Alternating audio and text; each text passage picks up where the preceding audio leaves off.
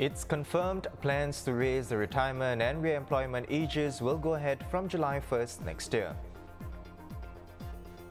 MP Louis Ng is being investigated for holding up a sign in support of hawkers during a walkabout last year.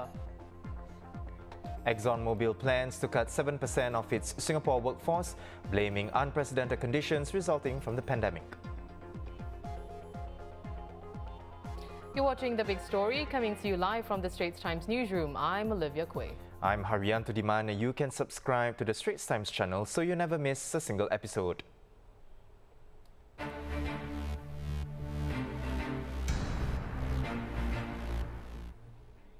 The raising of the retirement age to 63 years old will go ahead as planned on July 1st next year, as will the re-employment age to 68. During the debate on her ministry's budget today, Manpower Minister Josephine Teo also told Parliament that the public service will fulfill its earlier commitment to raise the ages of a year ahead of legislation for its some 146,000 officers. The raising of CPF contribution rates for senior workers will also go ahead on January 1st, 2022. This will help to keep us on track to raise the retirement age to 65 and re-employment age to 70 by the end of this decade. While we are asking more of our employers, we have also provided them fair support to make these adjustments. This is why we announced a $1.3 billion senior workers support package last year. Companies that raise their retirement and re-employment ages before it becomes compulsory can apply for the Senior Worker Early Adopter Grant. Many senior workers will work longer if they can do so part-time. They tell us that. Employers that provide such opportunities can apply for the part-time re-employment grant. Interest in these two grants have been high. Since they started in July last year, we have supported 1,700 companies with 17,000 senior worker beneficiaries. We will top up their budget by over $200 million to directly benefit about 75,000 seniors. But the larger goal is to create the momentum and shape a new norm among employers, where many more companies raise retirement and re-employment ages to 60, 65 and 70 well before 2030. Mrs. Teo also said today that more than 6 in 10 hires under the Jobs Growth Incentive didn't see a drop in wages. In addition, about 3 in 10 of the JGI hires were previously unemployed. Extended until the end of September, Mrs. Teo stressed that the scheme is one strategy to ensure locals remain employable. Without JGI lubricating the process, the movement of workers into growing firms and industries will likely be slower. A JGI extension of 7 months is helpful, and we will assess what is needed after September. And from May, foreigners staying here on dependence passes will need a work pass to work instead of a letter of consent. This means that employers will need to apply for an employment pass, S-pass or work permit for them, with the relevant qualifying salary, dependency ratio ceiling and levy applying. Mrs. Teo said this is for, quote, consistency with recent work pass moves. More moving on, newly arrived migrant workers in the construction, marine and process sectors can soon serve the bulk of their stay-home notice period in quick-built dormitories. Second Minister for Manpower Tan See Leng said these dorms will serve as new migrant worker onboarding centres under a pilot program. So from March 15th, these workers will serve SHN for 4 days in hotels while waiting for the results of COVID-19 tests that they have to take upon arrival in Singapore. If they clear these tests, they will be sent to these quick-built dorms to serve out the rest of their quarantine period. They will go through a residential onboarding program there, which includes an enhanced medical examination and expanded settling-in program. This enhanced medical examination program will entail a more comprehensive and rigorous screening to enable appropriate health support and interventions. For example, workers above the age of 40 or with risk factors will also be screened for chronic illnesses like diabetes, high blood pressure and high cholesterol. This enables us to identify these risks earlier, and have a more effective, targeted downstream patient care. It also reduces potential work disruptions and unexpected medical costs for employers from untreated health conditions. The residential settling in program will also inculcate better dormitory living and worksite practices amongst migrant workers who have just arrived here to help them understand their employment rights, the kind of good health practices, and Singapore's social norms. And for instance, workers will learn to adopt the safe management measures, to learn how to use contact tracing devices, safe entry check-ins, as well as the foreign worker mom care app to monitor their own temperatures, update daily health status, and access telemedicine if symptoms are reported. And our guest migrant workers will learn when and how to seek help when they are unwell or when they need assistance with employment disputes. This MWOC brings together various entry processes as one efficient, seamless, integrated end-to-end process. Centralizing, coordinating the operations and functions together also facilitates faster reaction times, as well as it allows us to adapt and be able to preempt better preparation for future pandemics. It benefits employers, workers, and the general community in Singapore. For employers, bringing the processes together helps to lower the risk of transmission from imported cases, enabling the entry of more migrant workers to support our businesses where they are needed. Dr. Tan also announced that all dormitories will now be regulated under a single law, the Foreign Employees Dormitories Act, or FEDA. This will help authorities prevent and more quickly contain disease outbreak in the dorms. All dormitories, whether regulated under FEDA or not, are subjected to a set of regulatory requirements set by the various government agencies covering areas such as building and fire safety, minimum living and hygiene standards, and FEDA imposes additional requirements in areas such as public health and safety, security and public order, and the provision of social and commercial facilities as well as services. Our experience in containing this pandemic in the dorms highlighted the need to strengthen our regulatory levers in order to enable us to raise and enforce housing standards very quickly across the various dormitory types and sizes, and to introduce new housing standards to make dormitory living more resilient to public health risks. Well, Dr. Tan also said MOM will engage stakeholders in the coming months to review expanding the scope of FEDA. It hopes to complete the review and provide more details in the second half of this year.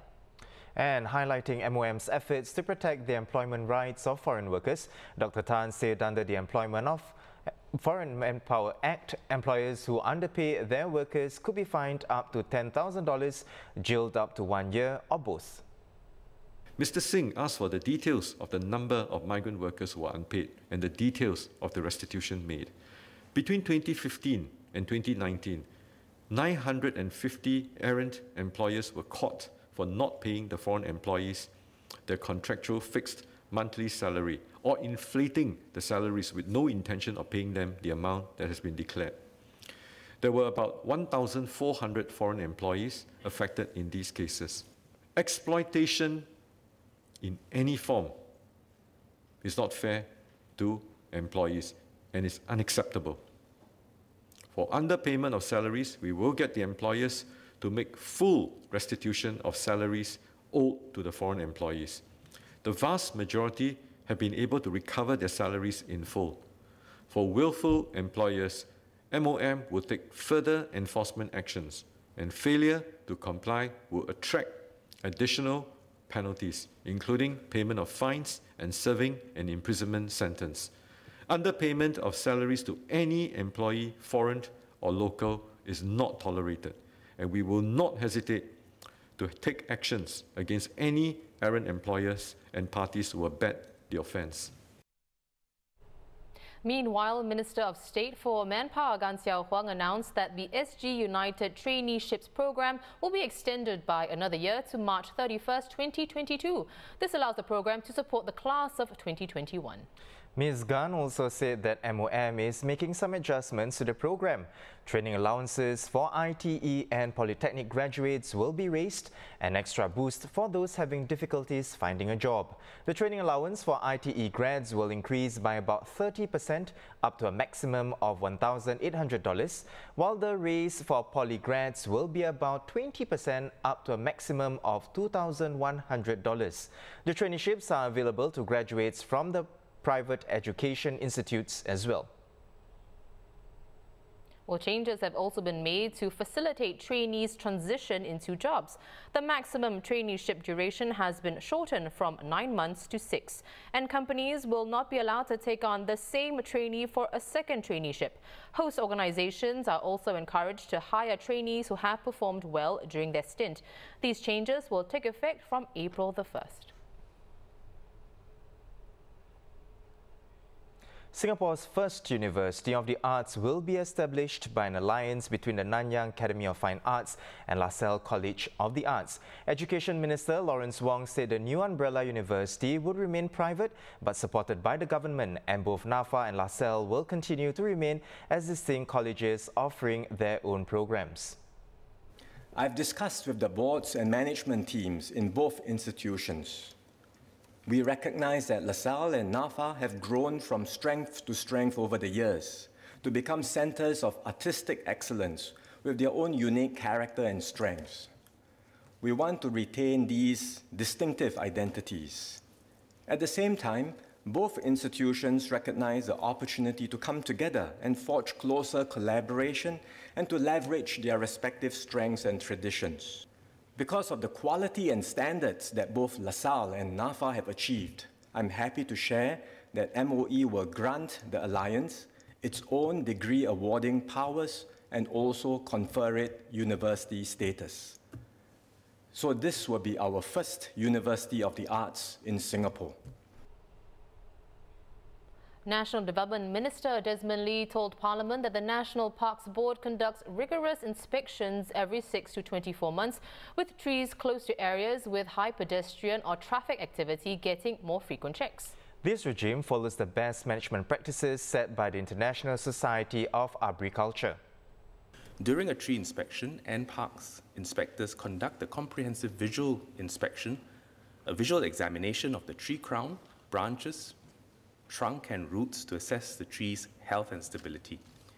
Trees that are found to have possible defects are subject to an additional in-depth inspection, which involves the use of diagnostic equipment to assess the internal condition of the tree. Since November 2016, such in-depth inspections are also conducted annually for trees of more than 4 meters in girth. This is a precautionary measure in response to changing weather conditions and is over and above the best management practices of the International Society of Arboriculture. Mr. Lee was responding to 2 parliamentary questions on NParks' tree inspection regime after a woman was killed when a tree fell on her in Marsiling Park last month. He said NParks has other measures to reduce the risk of such incidents, including those that improve general tree health, structure and balance.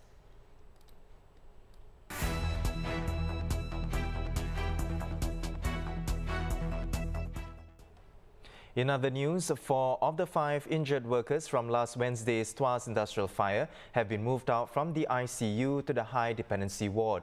Posting the update on Facebook, the Migrant Workers Centre said it received the good news from the employer.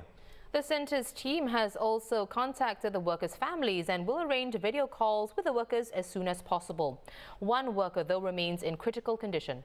Meanwhile, Senior Minister of State for Manpower Zaki Muhammad told Parliament today that MOM will appoint an inquiry committee to look into this tragic case.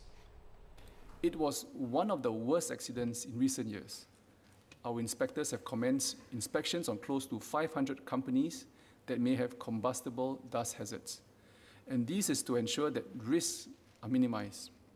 The Minister for Manpower will appoint an inquiry committee to thoroughly study the case and recommend prevention measures, including policy or regulatory changes if necessary. Nee Soon GRC MP Louis Ng is currently being investigated by the police for not applying for a permit before he visited hawkers with a placard last June. Mr. Ng had posted about his trip to Yishun Park Hawker Centre on Facebook back on June 20th, encouraging residents to visit the hawkers. In 4 pictures accompanying that post, he's seen holding up a piece of paper that read, "Support them," with a smiley face. Mr. Ng wrote on Facebook today that he was at the hawker centre in June last year doing his regular walkabout. He added that he had also been asked by the police to provide a statement on the matter and has done so. An update on the COVID-19 situation here. 2 community cases were among the 23 new infections reported today. The remaining 21 cases were imported infections and were placed on stay-home notice when they arrived in Singapore. The Health Ministry will share more details tonight. And due to the pandemic, ExxonMobil will cut about 7% of its workforce here, equating to around 300 positions by the end of this year. All the affected staff are professionals and managers, and they will be notified between March 8th and 12th. The last day of payroll for these employees will be on April 30th. Well, yesterday we briefly covered the sad news that the substation will permanently close in July. Haryanto, do you have any memories of the place? I actually do. You know, I remember going there with my friends when we were younger to catch bands performing, local indie bands performing, and it's just a nice area, right? Where, you know, all of us, we just go there in your younger days to just kind of like hang out and just check out the local arts scene. For sure. Well, judging by reactions that we have seen on the substation's Facebook post announcing its closure, your sentiments, were echoed by many. Some talked about how the venue is an institution to the Singapore arts scene, while others reminisced about starting their artistic journey there. For example, local film director and screenwriter Kirsten Tan said she's in awe of how a single arts institute like the substation could do so much for all artists across all forms, but she knows why it can't continue. Right. Well, Fazrin Effendi remembered the punk rock gigs when he was a teen and the film screenings when he was a young adult before wishing Godspeed Substation. And Johan Lim thanked the staff past and present for keeping the substation running. Well, the Straits Times' senior culture correspondent Ong Sofen is here to weigh in. So Sofen, disappointment, sadness, those are the common reactions that we've been seeing online. How about the arts community? How have they responded to the substation's closure? I think it wouldn't be an exaggeration to say there's actual grief at the news, because a lot of people are very upset by this. And like Haryanto mentioned, it's not just the arts community, it's the film and the music veterans who remember how important the substation was in the early 90s when everyone was just starting out. And I think for some people in the arts community, they were also very upset because there's actually a grassroots move to try and help to save the substation. We talk about places and how it has an impact as well, right? So what is the impact of the substation's permanent closure on Singapore's arts scene? Well, I think that the substation has always been as much about its symbolic significance as well as being a place for art making. Because when Wah Pao Kun started it in 1990, he's a very open-minded art maker. So I think that the impact of his ideas created this very powerful mythos around the substation. So it was, for the first 20 years, it was actually a very vibrant and very chaotic refuge for art makers of all stripes. You know, there were serious theatre makers, there were punk rockers, there were street artists. So that is actually a very powerful space. And I think a lot of people might think that Singapore now is very advanced, that the substation has lost its relevance. But I think that the substation represents a venue for experimentation. It is very important as a place where artists feel free to fail as well as to experiment. And it's also been a safe space for difficult conversations to take place. And if you are going to close that substation space, I think it will be very, very difficult to create another space with the same cultural cachet as the substation has. Right. Well, The Substation Board, it said that while the National Arts Council welcomed the substation back to the venue post-renovation, it will be one of several co-tenants and will not occupy the building in its full capacity. Another contributing factor to the closure, of course, is COVID-19, which has made fundraising especially difficult. So, Sofen, what do you make of the reasons for the closure? I think that those are valid reasons, but I think there are other contributing factors in the past 10 decades because the programming has not been as exciting. I think the marketing and the comm strategy has not kept up with the times, which might have helped the substation retain audiences and find sponsorship, which could have alleviated its current problems. But I also think that the board needs to take some responsibility for the closure as well, because announcing that it's going to close now is kind of like what I would call the nuclear option. It's kind of like blowing everything up. There is still time for the substation to consider what it's going to do because there's 4 months till it has to move out in July. And after it closes in July, there is still 2 years worth of renovations that has to happen before the substation can move back into the space, in any shape or form. So I think the board hasn't considered all the options, and the arts community has also started to rally around the substation. So their support could actually help the substation find new solutions rather than just close down like that. Sofen, I know you mentioned this earlier quite briefly in your previous answer, but I just have to ask again, is there a chance that the substation can restart somewhere else while still retaining its dual roles as an incubator for the arts as well as a venue for indie bands to perform? I think Pao Kun himself said that there is no reason why the substation should be tied to a bricks and mortar building. But for me, I think that to a certain extent, the substation, if it moves out of that building, is kind of like an amputation because it's so tied to that space. But I also think that there are other solutions. The substation could move to like a warehouse space or create black box spaces elsewhere. But to me, at least, I've grown up with the substation, so I think that that space has a kind of a power to it. And I think it's also ironic that Singapore, now that the National Arts Council says that, they are very fond of boasting that Singapore has got so many arts events throughout the year and that we are a thriving arts scene, but we can't even save one tiny space in the heart of the civic district, which hosts so much memories and heritage for the art scene. Oh, great points there, Sofen. Thank you so much for your time today. We've been speaking to our colleague Ong Sofen, a senior culture correspondent at the Straits Times. Well, for more news and videos, do visit straitstimes.com and subscribe to our YouTube channel by hitting the red button below. Once again, I'm Haryanto Diman with Olivia Quay. Join us tomorrow for more stories on The Big Story.